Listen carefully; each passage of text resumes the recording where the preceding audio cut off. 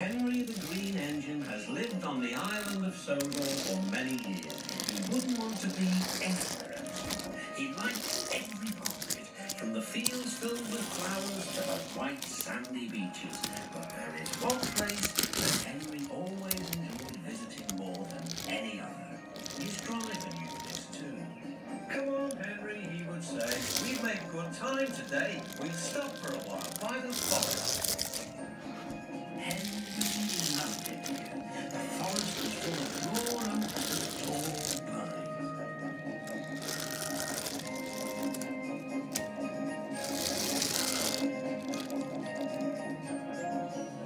Henry could remember the day long ago when he and Toby brought some new trees to be planted, and Terence and Trevor helped haul them into place. Now he could see the trees growing amongst the others on the hillside.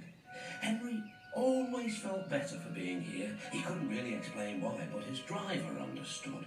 "It's peaceful," he said to Henry. But one night,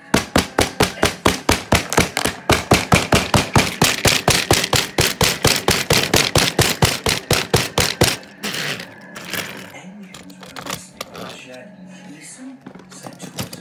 "Can you hear a strange whistling sound?" "It's the wind blowing outside our shed," replied Toby, "but I've never heard it like this before." "Do you know," added James, "if Gordon wasn't here now, I'd say it was him thundering by with the express." All the engines laughed, except Henry. "I hope the wind won't harm the forest." By morning, the fierce winds had gone, the damage was done. Henry's driver came to see him in the yard. "Trees have fallen on the line. We must help clear the tracks." Donald set off with the breakdown train, and Henry followed. Trees waved everywhere. The hillside now looked so bare. Henry felt sad. What will happen to all the animals who live here, he thought. When Henry's flat trucks were full of logs, he took them to the timber mill, where they would be turned into furniture and other things. Henry was glad the wood was being put to good use, but he was still sorry to lose part of his forest.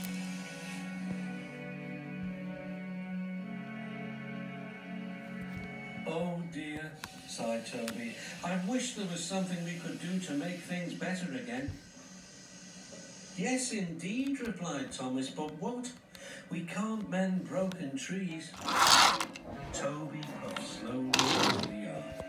"Hello, Toby," said the Fat Controller. "You do look glum." "I'm sad about the trees," said Toby, "and so is Henry. The forest is a special place to him. Now some of it is gone." "We'll soon put that right. I have an important job for you, Toby. I would like you to take some trucks to the forest."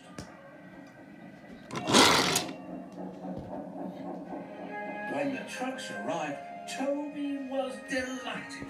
They were full of splendid young trees, all ready for planting.